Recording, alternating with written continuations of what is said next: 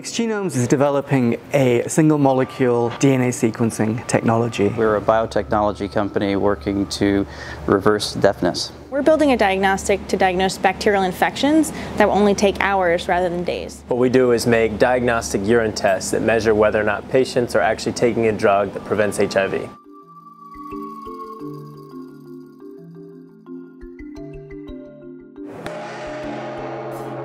So we've raised about $6 million from the Gates Foundation. We've raised $2 or $3 million from other global health organizations. We have developed an antibody that we can use in a point-of-care test.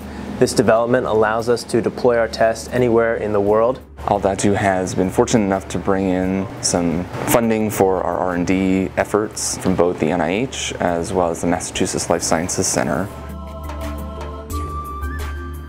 I graduated from medical school and policy school in May and had no idea how to run a business when I got to Harvard.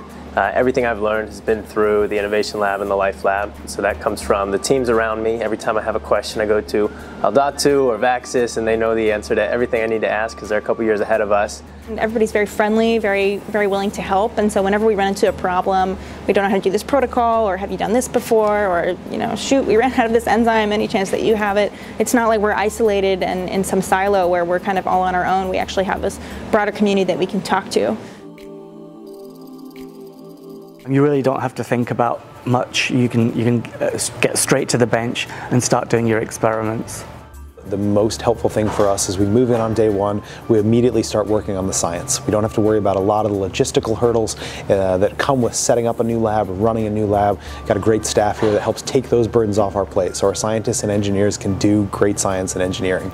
The student bench allows student groups to use it free of charge, and for us, that was what we needed in order to get just this proof of concept. So we could go to our investors and say, look, here's what we have, and then they were able to fund the rest of it. Lab space is incredibly expensive. For companies at our stage, we wouldn't have been able to have a wet lab space, we wouldn't have been able to have office space, a place where we can host meetings with potential partners, potential investors. It really allowed us to establish the company, begin doing real work, which otherwise wouldn't have been possible.